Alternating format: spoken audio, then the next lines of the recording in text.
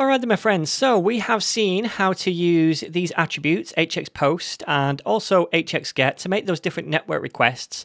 We've also seen how we can take the response HTML and do different things with it, like specify a target where it should go in the DOM, what the swap strategy is, all that kind of stuff. Now I want to show you how we can react to events using our own JavaScript as well. So for example, click events on buttons.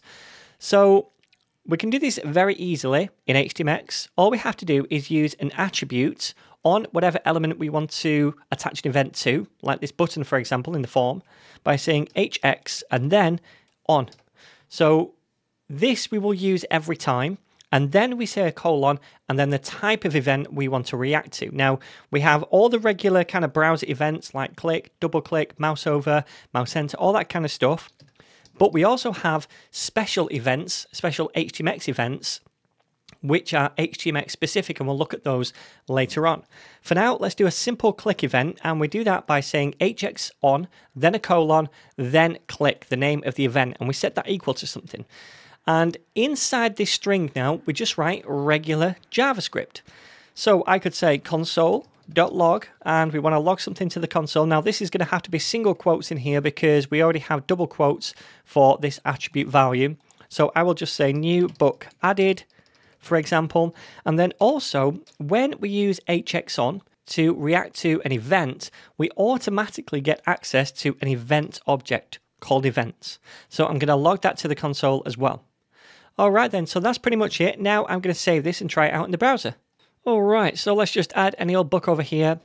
And when we add this book, yeah, we'll see it over here, but also in the console, we should see that message. So let's try adding this book.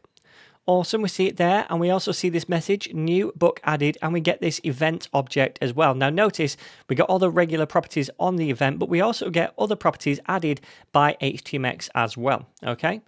So we can see things like the client X and client Y, where in the browser this event occurred, whether the control key was pressed, all that kind of regular stuff. So you can use that in the code as well if you wish. Now, I also mentioned before that we can use some additional HTMX events as well as the standard browser events. And those HTMX events are events that are typically triggered by the HTMX library, like before a request gets sent, or after a request completes, or after content gets swapped, or before it gets swapped, and so forth. So we're going to use one of these now to add a little bit of functionality into this application.